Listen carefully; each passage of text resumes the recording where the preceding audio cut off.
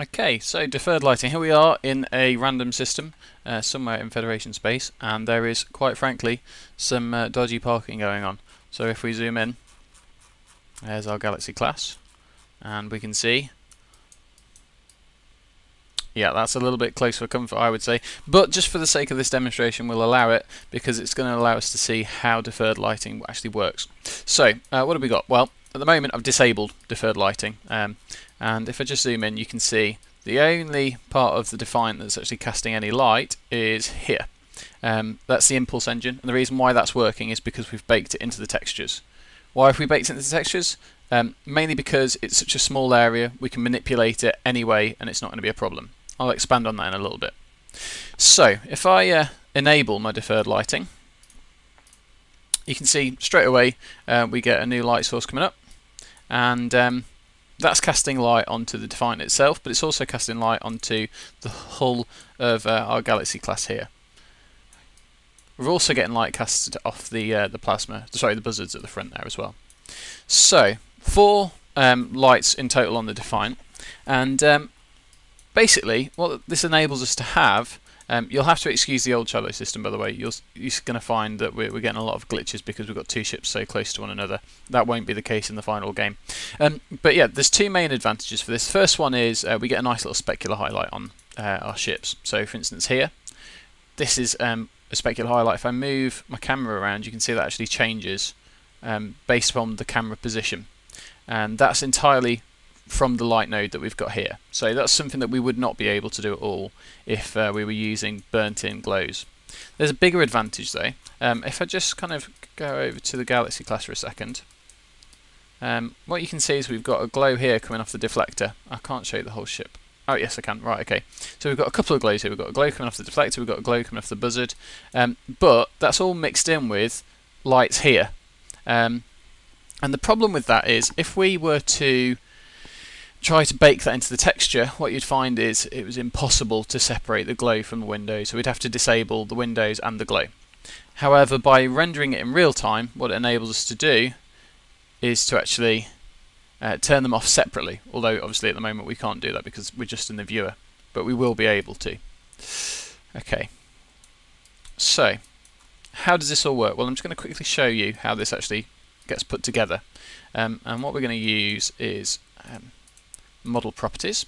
If I drag that in, this is what we see when we actually create a new light node, and I've got 4 nodes here, and what I can do is I can show light, and that shows me how big my light area is, and it also allows me to change colours and all the rest of it. First things first, this isn't really blue enough for the kind of blue that we're seeing on the engine. It looks a little bit weird, so what I'm going to do is I'm going to increase the blue saturation there, and I'm going to decrease the green, and I'm going to decrease the red. And now we've got a much more vivid blue. Very quick to do. We can change all of that dynamically in game. Okay, what else can we change? Well, intensity. I can bring it down so it's barely visible at all, or I can go absolutely crazy and I can have a very, very vivid bright light. The actual size of the light though hasn't changed at all, if you notice. It's just that it's far more intense. Put that back to 1 for a second. Okay. I can also move the light around, so if I wanted to, let's say, move it back a little bit, then I could increase this value here. And when we put this into the full engine, you can see that you can actually see the light source now. When we put this into the full engine, you'll be able to use a widget to do this. You won't have to type it all in numerically.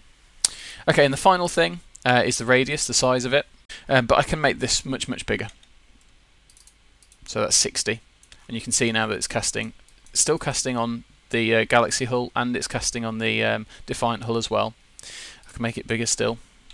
There's really no limit to what I can do, so if I've got a huge ship it's not going to be a problem. It's not that I can only use it on a small area.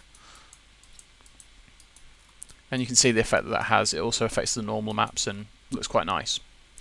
So the only thing to say which is really left to do, aside from being able to use widgets, which we were talking about a second ago, the other thing is shadows, and I'm sure there's going to be a couple of comments on YouTube if I don't say this, but basically you can see that we've got no shadows enabled at all at the moment, and that's something that we will be working on. The disclaimer on that is that shadows are always expensive, so we're not going to be able to have shadows for absolutely everything, and the less shadows we use, the more light sources we can have. But at the same time, we should be able to kind of handle, how far away we can see shadows and how intense a light source needs to be before we can see shadows. And using all of that, we should be able to get a quite nice effect on the shadows as well. And I'm just going to bring that back down before it looks too ridiculous. Okay.